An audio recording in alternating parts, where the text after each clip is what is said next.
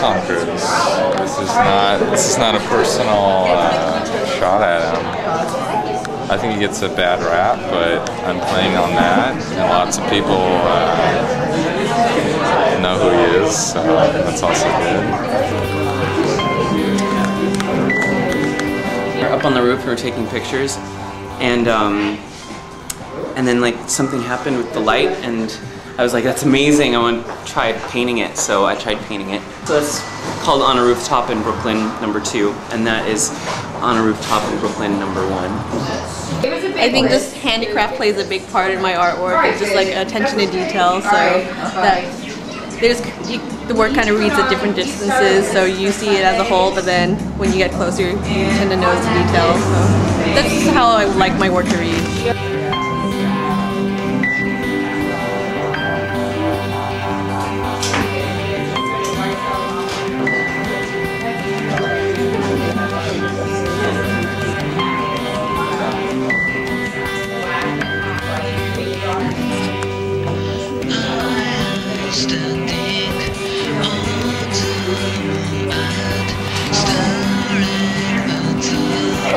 That one is kind of like a space station on a planet kind of like ours, except something that we are unaware of.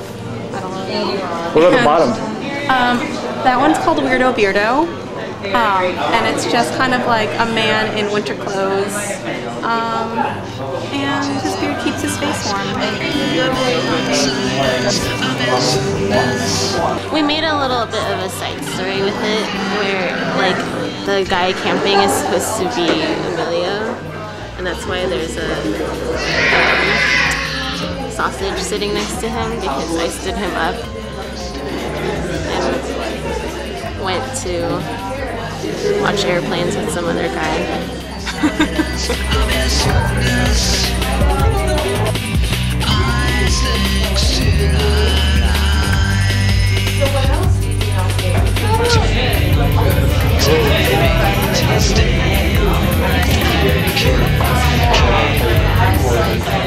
It's a destruction derby, and it's the dinosaur machine. Monstersaurus, I think is what his name was, that he gets out of control, and it's the derby guys trying to regain the destruction derby is what's going on. I think they're kind of science fiction, kind of like outer space, fantasy, collage, and pencil. Is that enough? Most of those drawings are like just kind of fun stuff. I don't know, like shapes and people on top of animals. There's one there that's Spanish. It's like a Spanish conquistador, but it actually I was trying to draw Benjamin Franklin, and then it didn't come out right, and so I changed it. And that's usually how it is. Like, there's a drawing I did, a guy wrestling a big beaver, and people were like, "Oh, that's great!" And well, I was trying to draw a woolly mammoth, and it didn't come out correct, so I just made it into a beaver. And then people, you know, they always think like, "Oh, that's so subliminal, man wrestling beaver, like it's funny." And so this part accidental, part fun.